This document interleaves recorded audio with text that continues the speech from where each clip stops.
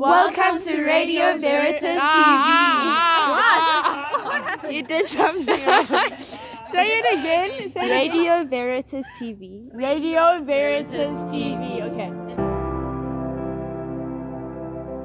Hi, I'm Emma. Hi, I'm Reese. And we are Catholic and we go to St. Teresa's School.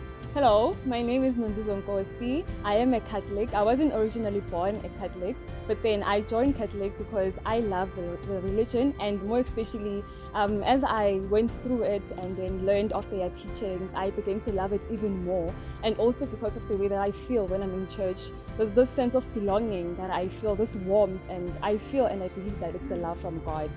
My name is Charlotte Swartz and I'm not a Catholic, I'm Christian, but I follow and respect the Catholic values.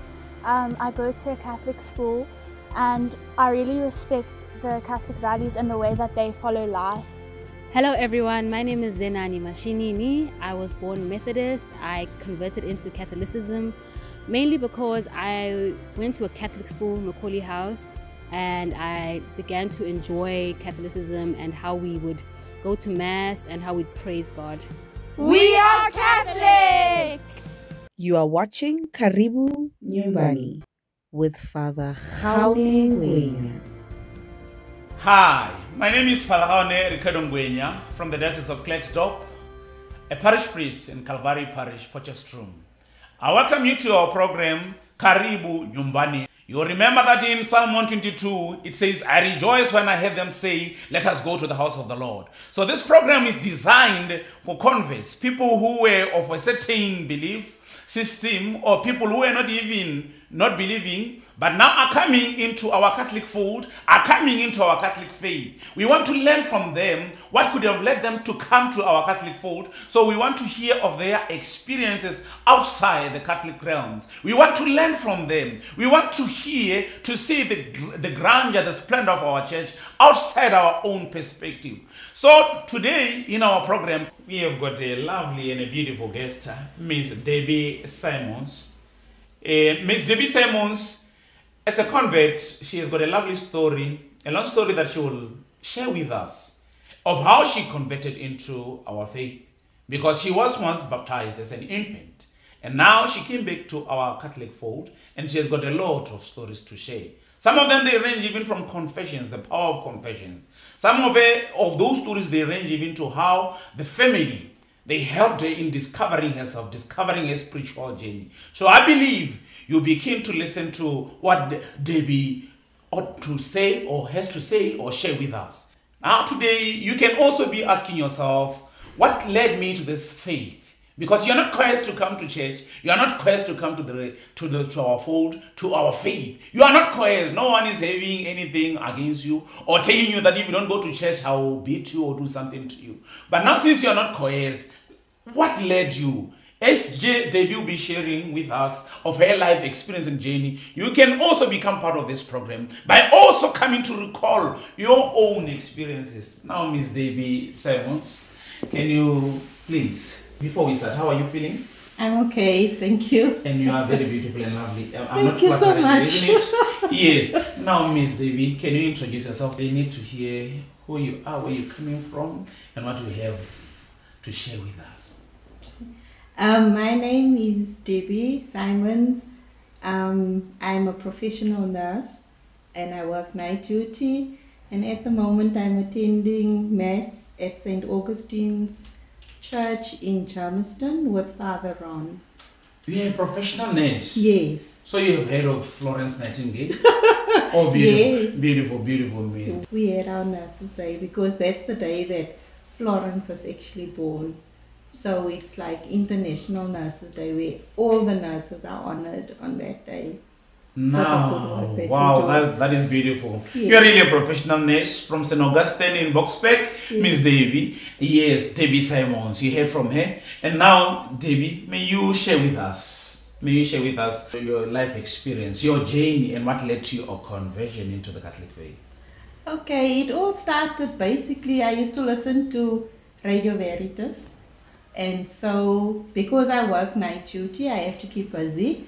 So at 9:30, it used to switch over to EWTN. which is the show, a radio and television show from the States. Yes. So then I started listening to that, and then there was a show on Journey Home or Coming Home, where the first interview that I actually heard was this a Jewish guy who then became a Catholic and what led him to become a Catholic. Beautiful. So then after 12 our time, there's another show that comes on, it's called Catholic Answers. And so people used to phone in to the studio with questions. And then anthropologists, the Christian anthropologists, would then answer them. And a lot of that, the questions was all about confessions and being in a state of grace. And then I started asking myself the question about confession. I wanted to know more, and I started listening more. And then I remembered, but I last confessed when I was 11 years old. And that was like many years ago. Many years. Yes, it's been quite many years ago. So then my brother-in-law is a born Catholic. So my sister actually converted to a Catholic when she got married. Yes. So then I spoke to them about confessions. And then they told me, look, you can go to confessions, and then all you need to do is to say, Father, bless me for I've sinned. And then you tell him all your confessions. Yes. Yes. And then, so I went the first time, and then I told the father, and then I said, but also I'm not a Catholic. And then he asked me, are you baptized? And I said, yes. Then he said, okay, I can listen to your confession. We'll say a prayer together, but I won't be able to give you absolution. Yes. And then I said, okay. So I did that. And then the following, this was like of November 2 years ago. Yes. Then the following year, during Lent, there's a priest, Father Joseph. And then he was talking about, it was Divine Mercy Sunday, going to be Divine Mercy Sunday. So then he was talking about what confessions you should do before you go for Divine Mercy. Yes. And then before Divine Mercy Sunday. So then I went back to church, and I explained that we were told, I heard about these confessions that we need to do. So then Father again said that you won't be able, you'll hear my confessions, but you won't be able to give me that absolution. So then Father said, why don't you become a Catholic? Then I said, I'm thinking about it. So then I made an appointment with him to actually go and see him, and then we spoke. And then it came from there where he then told me about RCI classes that I need to attend and things like that, you see. So that's how I then got interested and started learning a bit more about it. Yes, David, don't stop. I'm waiting to hear about now once you were really brought back to the Catholic fold by the priest. Yes. And what happened? What happened? Did you go for confession again? Did they give you absolution? And how did you feel after the absolution?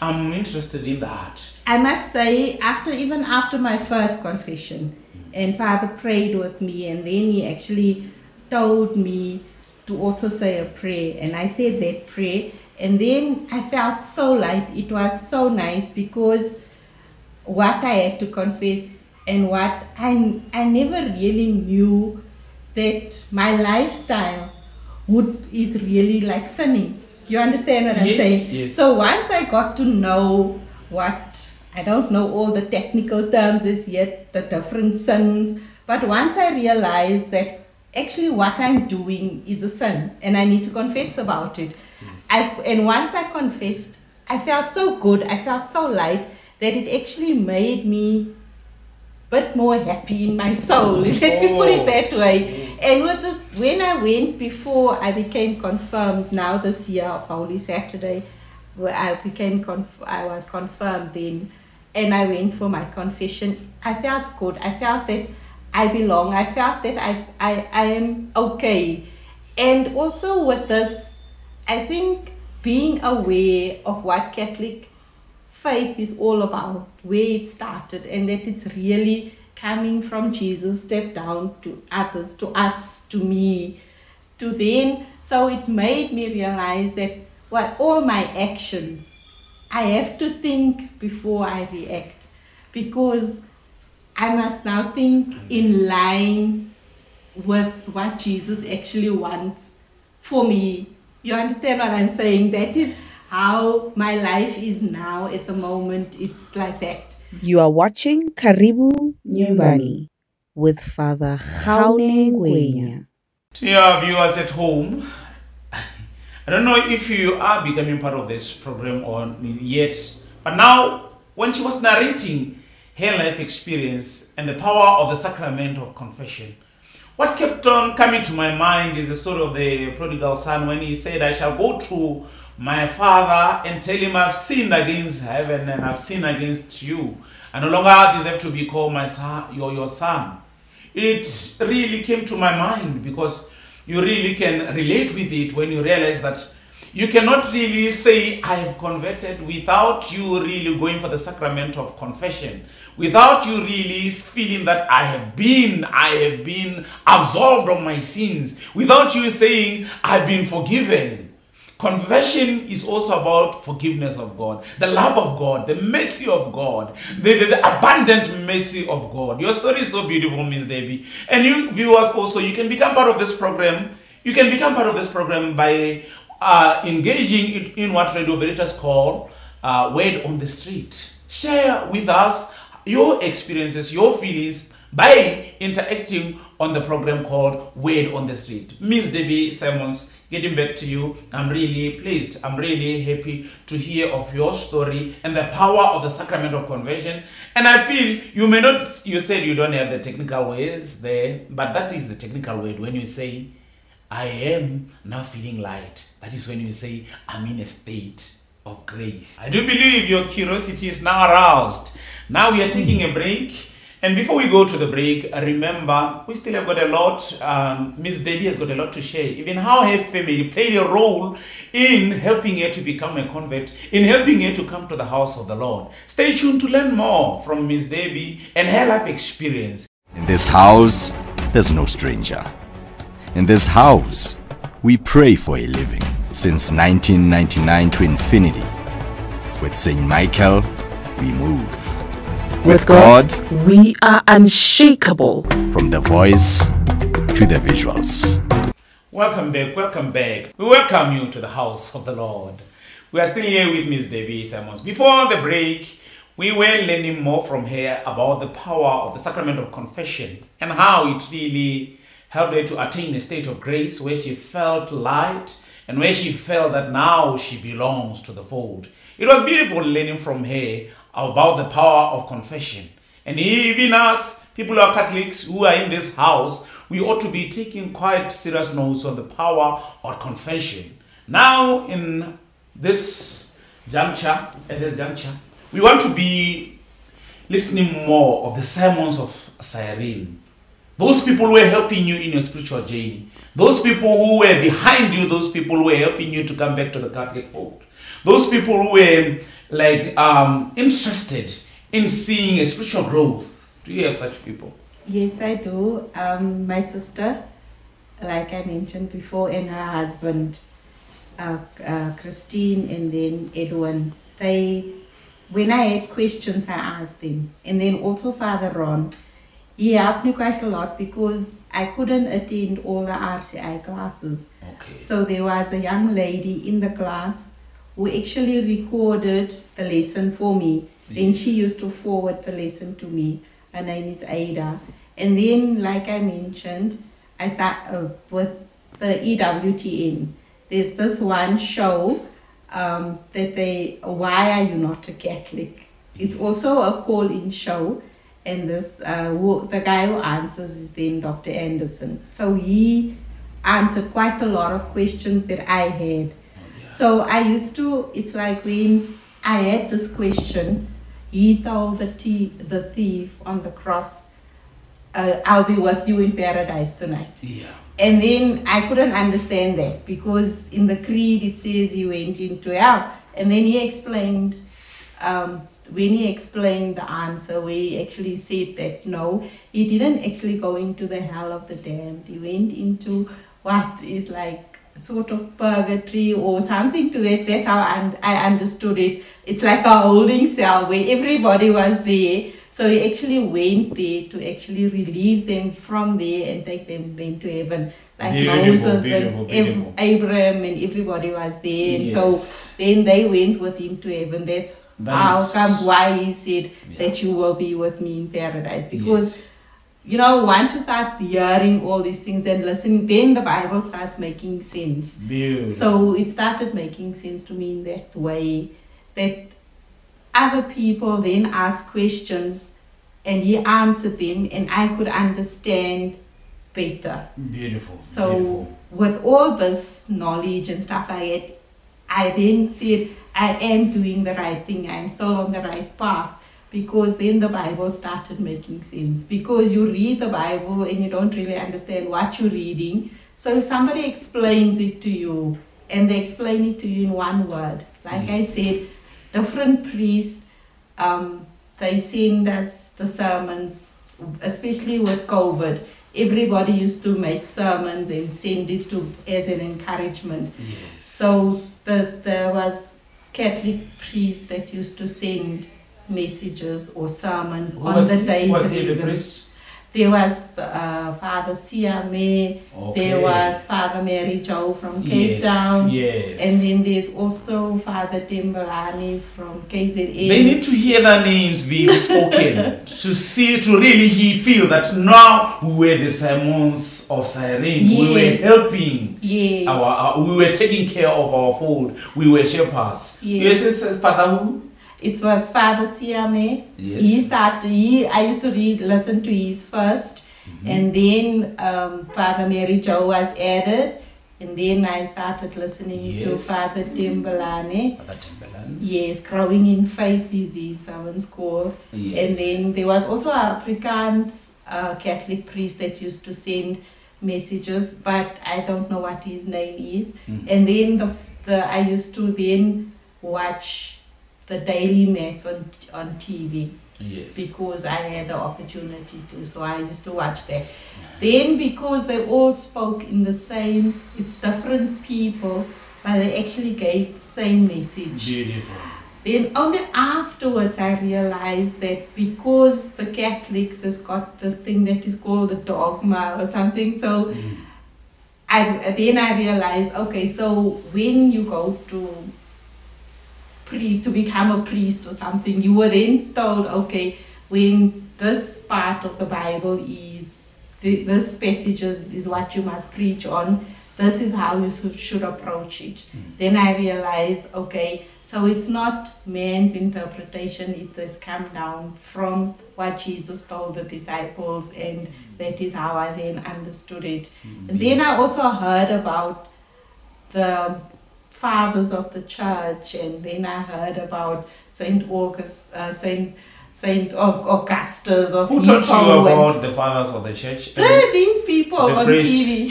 Oh, beautiful. Yeah, Father actually told me about the covenant, which I found very, very interesting, where he said, like, there was the old covenant between Adam and Eve, and then that it was broken, and then Jesus came, and then the new covenant was formed by him. So that was very interesting for me, where I could actually then understand more as to what is happening, you see. So it made a lot of sense, and the reading and all that. Yes. If we're having ample time, I'll be more like even helping to augment or to put more flesh into what they taught. But it seems like you are well seasoned.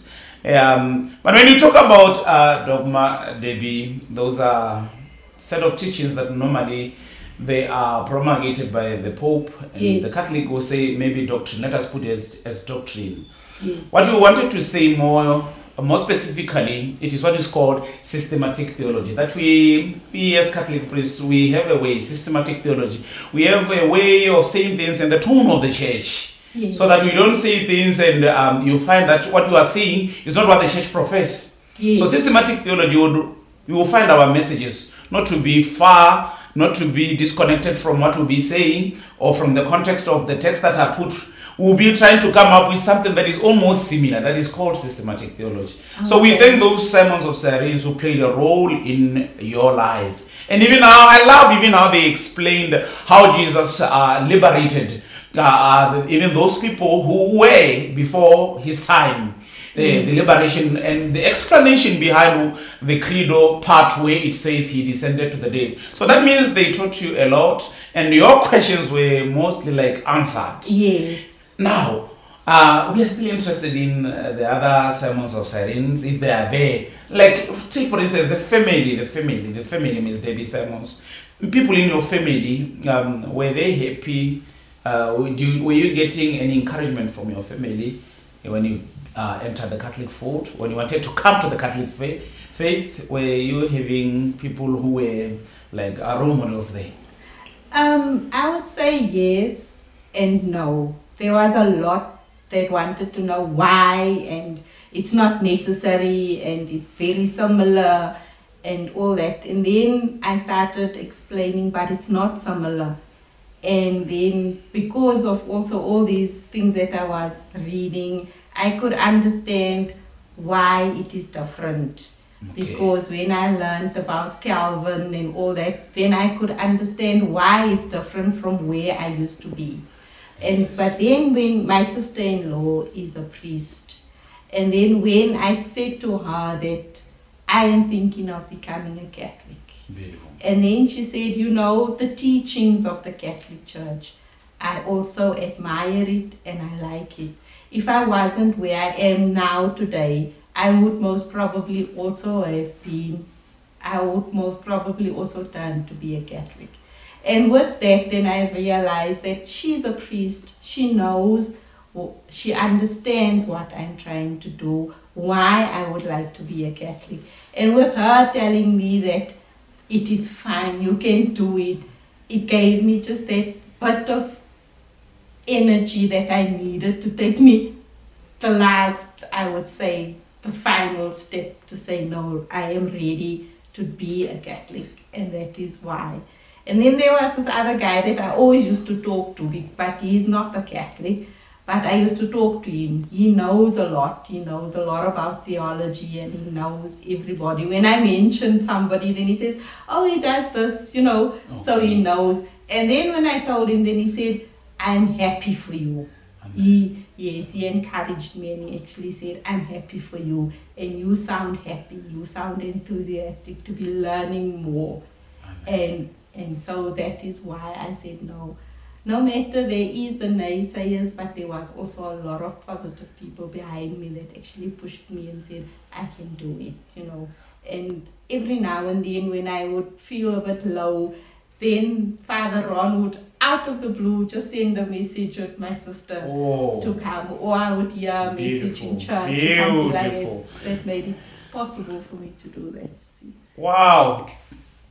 To our viewers at home, you are listening to Miss Debbie Simons in our program Karibu Nyumbani. Now we're learning more about those people who became a point of connection between her and God. Those people who were sent to her life by God to help her have a true conversion. Now we are happy that God really used those people to help you in making this metanoia, this radical change of heart. Yeah, where you say, now I am living where I am. I cannot be in a comfort zone. I am coming to the house of the Lord. And we are here to say, welcome. And we are happy and we are pleased.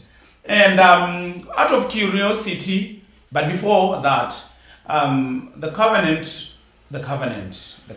old covenant was written on tablets. Yes. And it was smeared with the blood of the lambs. Yes. It is in Exodus. It will be explained more in terms of law in Deuteronomy and maybe in the book of Leviticus. So it is that Old Testament. The New Testament is the one that now it is sealed with the blood of Christ. Yes. Yes. I wanted it to be more clear when you talked about the covenant. I picked it when you said it. And I realized that, those people who are teaching you, the Simons of Cyrene, who I'm talking about, the priests that are coming to your life when you are at low, those people who are coming to your life when you need such kind of spiritual nourishment, when you need such kind of spiritual upliftment, they are there for you to help you. And we thank God for those Simons of Cyrene. Now getting to the curious part. When you were at your initial place, in your comfort zone, in your place of worship, before you converted, what could have sparked? What was the longing inside you? What caused that thing to say, I have to leave where I am and come to my Father's house? I would say it was that I just took it, I believe in Jesus and I go to church when I have to, when I want to, when it's cold, I don't want to go, or those type of things. I never took it that I must actually make it a part of my life. I never took it that my faith is supposed to be part of my life. It's supposed to be the front and then I must follow. So it was just that, they don't even miss me in church, it doesn't matter. You understand what I'm saying? So then once I started learning, the more I learned and the more knowledge I gathered, the more I realized that I have to change my life so that it is in line with what Jesus wants us to be like. And that is what made it, and that is what is making it even more exciting for me to want to go and to be in church every opportunity that I get. Amen. It's that kind of thing now. Amen. So like in the afternoons, I'm able to go and just sit in church for a half an hour before I go to work, because I heard about the adoration of Jesus and the adoration of the body of Christ. So I also then asked Father Ron about it, and he said, the body doesn't need to be exposed for you to have adoration. You can just actually have adoration by just being in His presence. Amen. And that is what I've been doing. Amen. And I only start work at 6:30. But like 4:45, I'm out of the house already, so that I can just go and have that time sitting in church, just sitting there. Wow, beautiful, beautiful. You can see that I may say the soul was longing to be in the presence of God. Sometimes some things can come from without. Even when we learn about the types of prayer, maybe vocal, meditative, and you go to contemplative prayer, you realize that it can come from without. We call it the power of God. Contemplation. The spirit was longing. The spirit was feeling that now I'm in desolate areas, and now the spirit wanted to be found.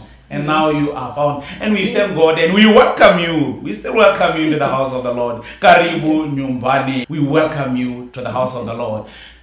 Now, to our viewers, before we go, I want you to take into cognizance that you may be thinking that the longings of the Spirit, you understand them, all of them. It should be your quest to find your soul if it is appeased. If you have got questions, ask questions about your faith, because our faith is systematic. You don't believe just by saying we believe. It's systematic. We can reason with our faith. Coming up next. Where I am at now, where I'm able to say, I pray for the people who's lost loved ones. I pray for the babies that is so small, for the parents, for safe deliveries. I've even gone as far as doing some research, and I found that Saint Gerard is the person we must ask for intercession for safe deliveries of mothers and the welfare of babies. Would you like to advertise on this channel? Contact us on the number below.